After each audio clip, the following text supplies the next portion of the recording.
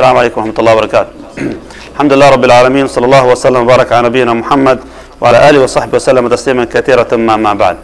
Last hadith from last night was the last one from the book of Taqwa. Now we're having a new book or a new chapter in Riyadh al-Salihin, Imam al-Nawawi rahimahullah ta'ala, starting with.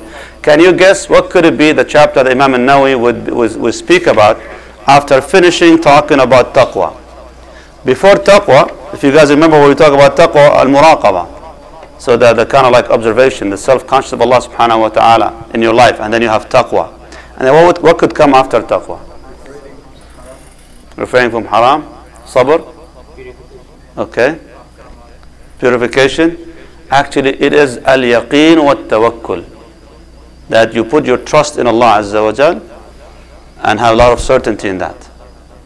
After so of course now you trust Allah subhanahu wa ta'ala in the boundaries that He set for you, right? Why would you need to observe these rules anyway? If Allah says this is haram, why would He say it's haram? Because definitely it's something that's not going to be good for you. If Allah said do this, then you know that it's beneficial to you. Why would you even trust that? Because you have tawakkul and you have yaqeen. You have no doubt and you have full certainty of Allah subhanahu wa ta'ala in regard to His judgment, in regard to His hikmah, to His wisdom, to His rules, and then you put your trust in Allah subhanahu wa ta'ala. That's the chapter that he's talking about here. Babul yaqeen wa tawakkul, a firm belief and perfect reliance on Allah subhanahu wa ta'ala. قال الله عز وجل ولما رأى المؤمنون الأحزاب قالوا هذا ما وعد الله ورسوله وصدق الله ورسوله وما زادهم إلا إيمانا وتسليما. And when the believers saw Al-Ahzab, remember the Ahzab, the confederates who came from all around the Arabian Peninsula and surrounding Medina to Nabi sallallahu alayhi wa sallam to eradicate the believers once and for all. When this gathering was like something that they never heard of before in the Arabian Peninsula. And then, subhanAllah, the Sahaba, when they saw that, the Munafiqeen, what did they say? Says, look what happened. They tell them, look what's happening. The hypocrites, they start saying, look, the people are gathering around you. You should be afraid of that. But what the believers said, no. هَذَا مَا وَعَدَنَ اللَّهُ وَرَسُولُهُ. That's what Allah and His Messenger promised, that this would happen. They told us this was coming. And that's why when they saw it, they realized it was a sign. Like the Prophet ﷺ, when he one day was with the Sahaba radiallahu ta'ala anhum, and as they were eating, and everybody's taking a piece from here and there, what did he say sallallahu alayhi wa sallam? قَالْ تُوشِكُ. The time is coming very soon that all nations will come kind of gather around you. They all gonna basically kind of gather against you. Just like these people, as they eat from every piece from that qas'a, from the dish, this is going to happen. And the Sahaba, they kind of like, Ya Rasulullah, is that going to be because we're not going to be that many? Like we're so, in terms of size, we're so small that everybody's going to take advantage of us? He goes, no. بل أنتم كثير. You're so many. ولكنكم غثاء كغثاء السيل. But in terms of weight, in terms of value, like the foam on top of the surface of the ocean. What's the value of that? Nothing. Any weight for this? Absolutely not.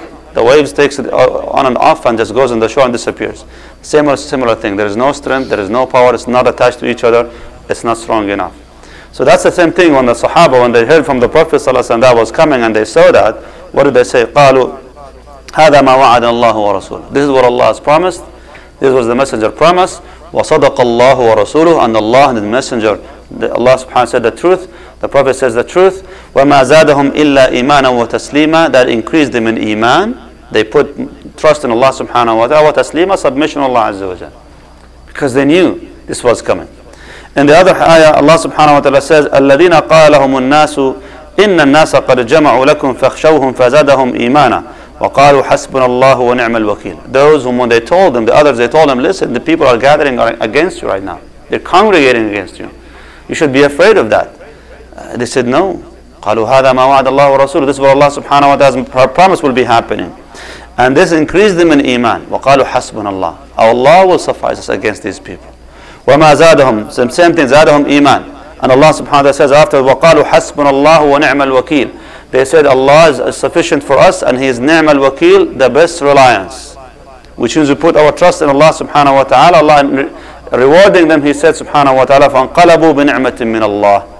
So they return back home, return back their places, to their houses, with بِنِعْمَةٍ مِّنَ اللَّهِ, with a great blessing from Allah subhanahu wa ta'ala, victory, a great blessing from Allah Azza wa Jal, peace and tranquility. So they won. وَفَضْلًا لَمْ يَمْسَسْهُمْ سُوءٌ, they won't be touched by any harm. Allah protected them subhanahu wa ta'ala. وَاتَّبَعُوا رِضْوَانَ اللَّهِ, and they followed the ridwan of Allah. Allah subhanahu wa ta'ala was pleased with their path. وَاللَّهُ ذُو فَضْلٍ عَظِيمٍ, and Allah subhanahu wa ta'ala, He bestows upon them great favor and great blessings. Allah subhanahu wa ta'ala said to the Prophet sallallahu alayhi wa sallam, وَتَوَكَّلْ عَلَى الْحَيِّ الَّذِي لَا يَمُوتُ, put your trust in the one who is everlasting, who is always alive, He's eternal, who never dies. Who is that, Jama'ah? Allah subhanahu wa ta'ala. This ayah is an unbelievable ayah. This ayah destroys all beliefs in shrines, all believes in graves, all believes in saints' powers that, after death and all that stuff. It destroys all of that. How is that? Allah subhanahu wa ta'ala says in this ayah, وَتَوَكَّلْ عَلَى الْحَيِّ الَّذِي لَا يَمُوتُ, put your trust on the one who is eternal, who never dies. Right? So Allah says, put your trust on the one who is eternal, everlasting, who never dies. What does that mean? The one who is not eternal, the one who is alive but possibly will die, don't put too much trust on them. Right? What about the one who is already dead? Can you imagine now the sequence of this? Allah says, فَتَوَكَّ عَلَى الْحَيِّ الَّذِي لَا يَمُوتُ, you put your trust in the one who never dies, the one who is always alive, who is eternal, never dies, subhanahu wa ta'ala, immortal, لَا يَمُوتُ. So again we remember, so that means the one who is alive and possibly to die, do not put too much trust on him. So the one who is already dead, do you need to put any trust in that? Absolutely nothing. The one who is already alive and possibly to die, don't put too much trust on them, because they're not going to last long for you. So the one who is dead, are you going to put any trust in them? No. So the trust is always in whom, ya Jama'ah? In the one who is eternal, subhanahu wa ta'ala, the one who is always alive and He never dies, subhanahu wa ta'ala. وَعَلَى اللَّهِ فَلْيَتَوَكَّلِ الْمُؤْمِنُونَ, and only on Allah subhanahu wa ta'ala, on Allah only, let those who believe put their trust and their reliance on Allah Azza wa Jalla and on Allah subhanahu wa ta'ala. And Allah Azza wa Jalla says, فَإِذَا عَزَمْتَ فَتَوَكَّلْ عَلَى اللَّهِ. Someone might ask the question, the hadith is going to come explained later inshallah ta'ala. Someone might ask the question, but how much should I do before I put my trust in Allah subhanahu wa ta'ala? What is the role of my actions in this then? So I then just kind of submit and say, alhamdulillah, I'll put my trust in Allah Azza wa Jalla. And if I do that, Allah will guarantee me, inshallah ta'ala, gold will be growing in the backyard of my house. No, this is not going to happen. In Jannah probably, but in dunya, I don't think so. But, so what does it mean? Allah says, فَإِذَا عَزَمْتَ فَتَوَكَّلْ عَلَى اللَّهِ. The word فَإِذَا عَزَمْتَ, which means when you intend, or basically when your intention is there, khalas, when you put your intention in the right place, then put your trust in Allah Azza wa Jalla. Al-Azm over here is actually not just an intention of the heart, is also that they're taking the action to fulfill that, what is that in the heart. So basically making the move to fulfill what you have intended to do, which means you need to do your part first, and then you put your trust in Allah subhanahu wa ta'ala. And Imam al-Nawawi rahimahullah ibn, he said afterwards, وَالْآيَاتُ فِي الْأَمْرِ بِالتَّوَكُّلِ كَثِيرًا. All the ayat about trusting Allah subhanahu wa ta'ala and relying on Allah Azza wa Jal, there's so many. There's so many. And subhanAllah, he mentioned even one ayah, he says, even in the course of something such as talaq.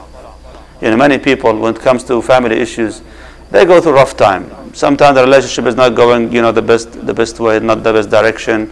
They realize, staying together is going to be very harmful for both of us. And if they have kids, they might be even very damaging, very stressful, subhanAllah, it's not healthy for them, so they separate. But one of the things that keeps them, not from separation is not knowing what's happening next. Are we going to survive? Am I going to be able to work? Am I going to find money? This and that. What about my kids? Allah subhanahu wa ta'ala says, وَمَنْ يَتَوَكَّلْ عَلَى اللَّهِ فَهُوَ حَسْبُهُ. This is in Talaq, Surah Al-Talaq. وَمَنْ يَتَوَكَّلْ عَلَى اللَّهِ فَهُوَ حَسْبُهُ. Whoever puts his trust in Allah Azza wa Jal, whoever puts his reliance on Allah subhanahu wa ta'ala, فَهُوَ حَسْبُهُ. Allah Azza wa Jal, Allah subhanahu wa ta'ala will take care of them. Allah will suffice them. Allah will find ways for them. And then Allah Azza wa Jal says, إِنَّمَا الْمُؤْمِنُونَ الَّذِينَ إِذَا ذُكِرَ اللَّهُ وَجِلَتْ قُلُوبُهُمْ وَإِذَا تُلِيَتْ عَلَيْهِمْ آيَاتُهُ زَادَتْهُمْ إِيمَانًا وَعَلَى رَبِّهِمْ يَتَوَكَّلُونَ. He says subhanahu wa ta'ala, the true believers are those الَّذِينَ إِذَا ذُكِّرَ اللَّهُ وَجِلَتْ قُلُوبُهُم. When Allah Azza wa Jalla is mentioned, their hearts wajilat, which means they start trembling, they start kind of like shaking. Meaning their hearts soften. That's what it means. وَإِذَا تُلِيَتْ عَلَيْهِمْ آيَاتُهُ زَادَتْهُمْ إِيمَانًا. And when the ayat of Allah Azza wa Jalla being recited for them, it would increase their iman. You know, Wallah Jama'ah, this ayat is so scary. It's so scary, specific in this time of ours. Because, you know, how much we're attached to the dunya.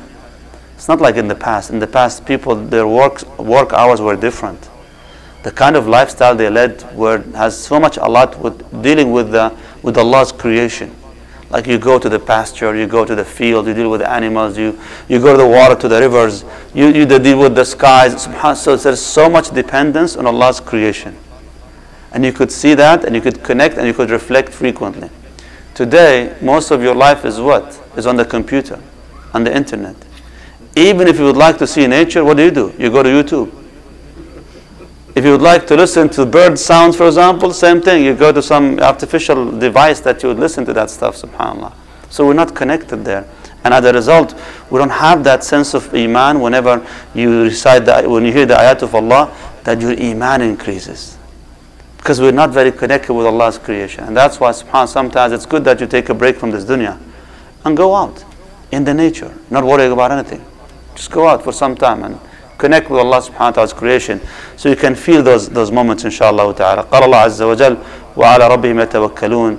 And they put all their trust in Allah subhanahu wa ta'ala, and they put their dependence and reliance on Allah Azza wa Jal. So three things. When their hearts, when they hear Allah Azza wa Jal, the name of Allah subhanahu mentioned, their hearts start shaking. And when the ayat are recited, same thing, their iman increases. And as a result of all of this, they put their trust and their reliance on Allah subhanahu wa ta'ala. May Allah make us among those who are always put their trust in Allah Azza wa Jal. Wallahu alam. Any question, Jama'ah? Yes. Kind of practical points to for Allah.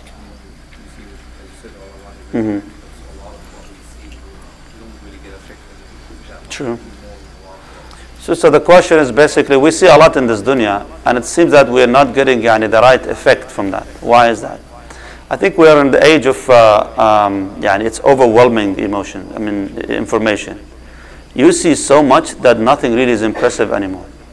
You see so much atrocities, and we don't get affected by that. And I remember one time I was riding in New York with some brothers. So in the radio, they mentioned that there was an attorney, a lawyer, someone who was supposed to have a good lifestyle, wealthy in New York and so on. And they said that he jumped off Empire State. And for me, coming from Texas, I said, wow, Allah musta'an. Why would he do that? And the brothers who were with me, they said, what? I said, a guy just jumped off the Empire State. Did you just hear the news? He goes, oh yeah, that's okay. So what do you mean that's okay? I said, that's every day.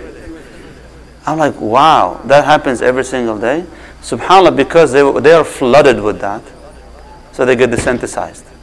The whole event of death is no longer something that will scare them off. For me, coming from different place that we don't hear the news very often, it's like a big deal for us. Today, SubhanAllah, you watch the news, it's all atrocities.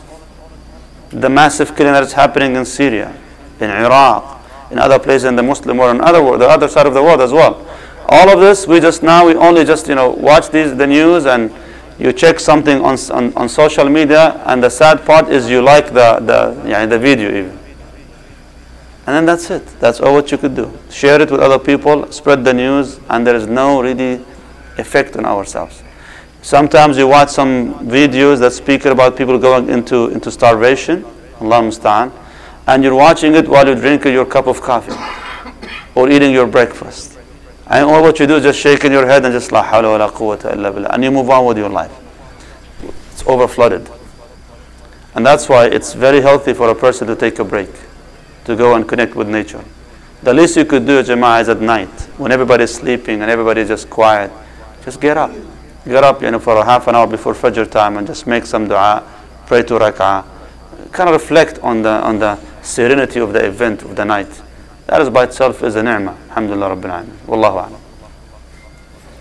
خير إن شاء الله. سبحانك اللهم وبحمدك أشهد أن لا إله إلا أنت أستغفرك وأتوب إليك. السلام عليكم ورحمة الله وبركاته.